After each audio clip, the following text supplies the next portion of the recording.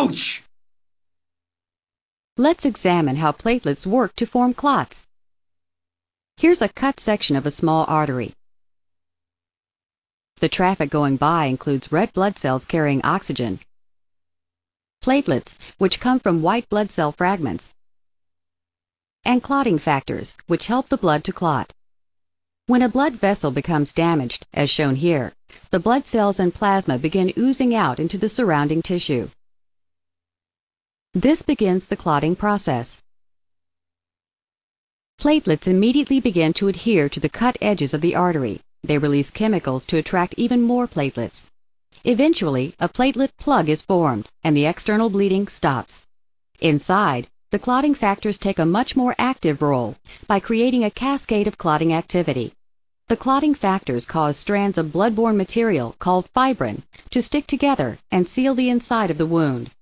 Eventually, the cut blood vessel heals, and the blood clot dissolves after several days.